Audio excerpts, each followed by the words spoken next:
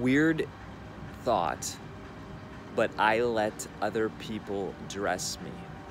Now, what got me thinking that way? I'll tell you what got me thinking that way. My wife picked out some brand new clothes for me.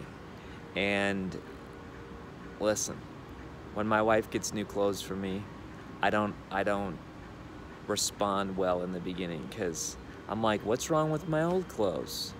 And the truth is, though, after she does, I'm always thankful.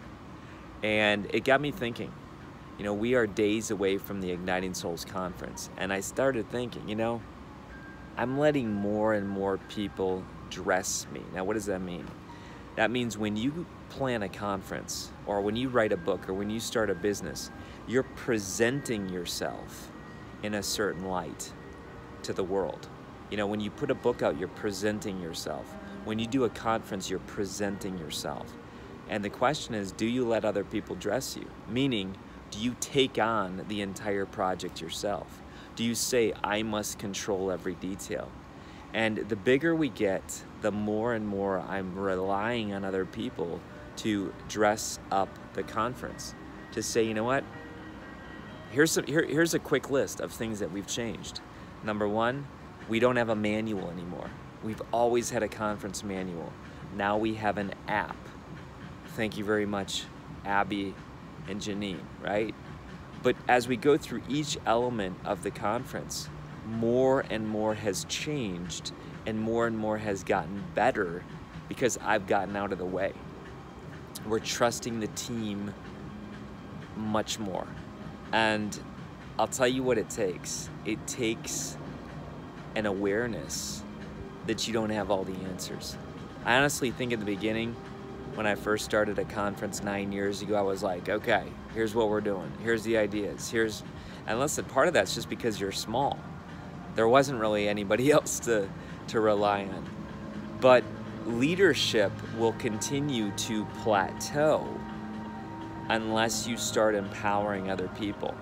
I mean, now we have people that are a sound and tech crew. They're making stuff happen.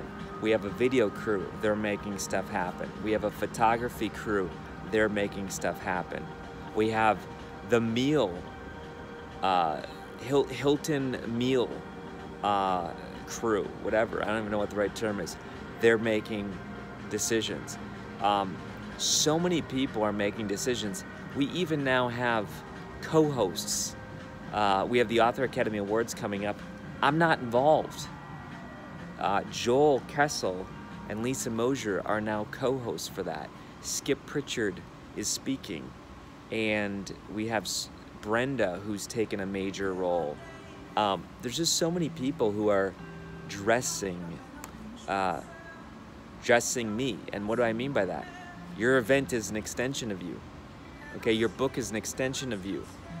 Your business is an extension of you. And if you got to control everything and everything relies on you, it's going to plateau. It's not going to be as it could. It's not going to be as good as it could be. So listen, check out ignitingsoulsconference.com. Look at your own event compared to that and say, you know what? I can tell Kary didn't do that. Kary doesn't know design. Kary doesn't know how to do that. And the truth is, I don't.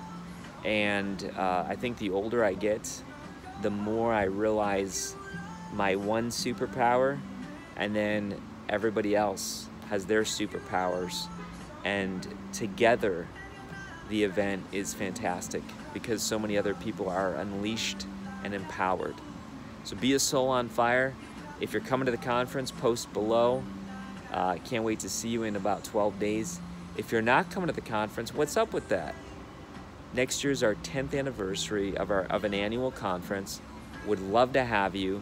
And I'm chilling on the patio. Great music, great lights, great fire, and we're gonna have some great memories. Take care.